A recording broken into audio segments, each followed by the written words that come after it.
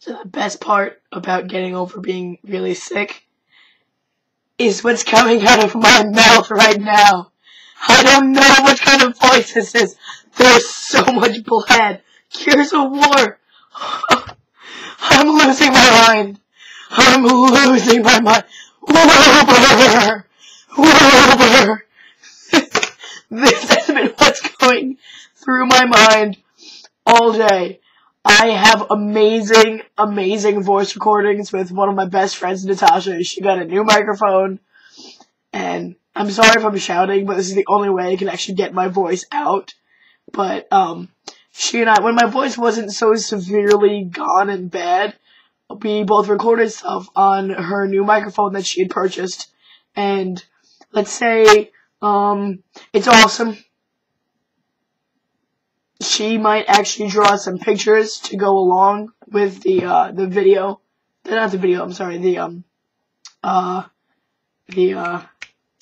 my brain is melting. She might draw some pictures to go along with the audio that we recorded. It is awesome. There's a lot of plan here. There's much more in my closet upstairs. Where's my cat? Oh, my voice. I feel like that woman, although it has to still drop like 2 octaves lower, I feel like that woman from War of the Roses, I can't remember her name right now, that actress. I love her, and I can't, for the life of me, I don't know, somebody help me, tell me what's her name, please.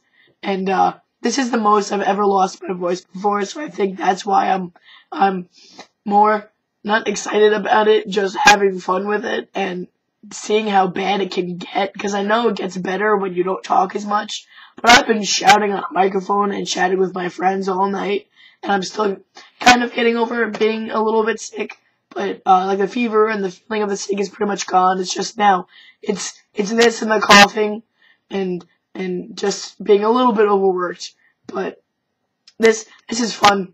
I like it. I think this rant is done. Wish me luck on my voice tomorrow at work. Most of my sales is me talking to people. I work retail. I have to speak to them. I don't know what's going to happen tomorrow. I should really stop talking, but I'm not going to. I don't want to. I'm having too much fun. This is all so much flannel plaid. Okay, aside from all the plaid and the flannel, I just want to show you. I forgot one more part about the limits of my voice. It's showing audio my things to me.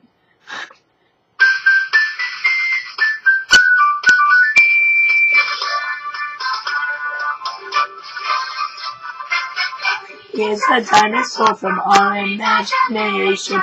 When he's tall, he's what we call a dinosaur sensation. All his friends are big and small, they come from lots of places. After school they meet to play and sing with happy faces.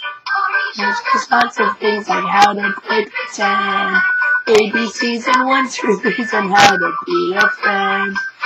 When he comes to play with us, and we might need him, but he can be your friend too if you just make believe him. I've lost my mind and I love it.